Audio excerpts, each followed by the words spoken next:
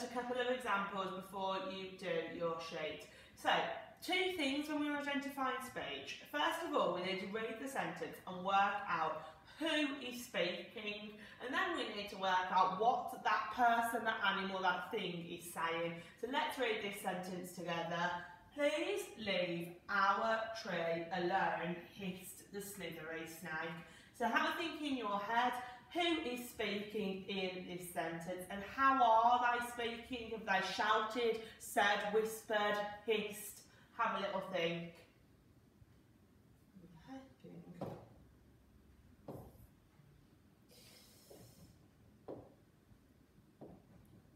So, we know that it is the slithery snake that is speaking and they have hissed. So, hissed the slithery snake is how and who is speaking. So now that leaves our speech, please leave our tree alone. And remember, when we're using speech marks or inverted commas, we need to hug those words.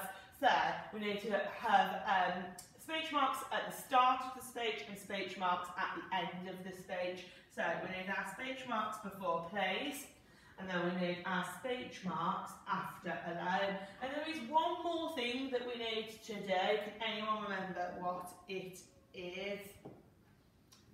We need our piece of punctuation before we close our speech marks. Now, nobody is shouting, it's not a question, so we're going to put a comma. So, please leave our tree alone is what is being said, and it's being hissed by the slithery snake. Let's have another look.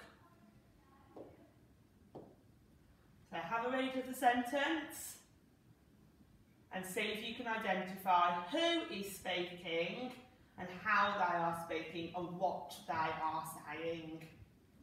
So, if you chop down the tree, I will have nowhere to stalk my prey from, roared the spotted jaguar. So, first of all, in one colour, who is speaking and how are they speaking?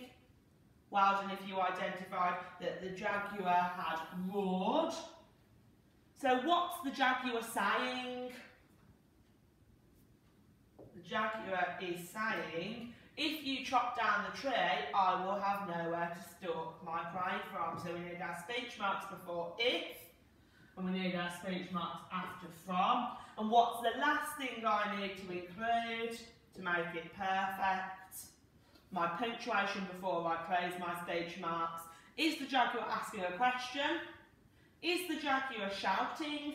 In this sentence, I suppose the jaguar could be shouting, or alternatively, you can have a comma. And we've got one more example. Now, have a look at this one, and Miss Johnson is trying to catch you out a little bit. So remember, identify who is speaking and how and what they are saying.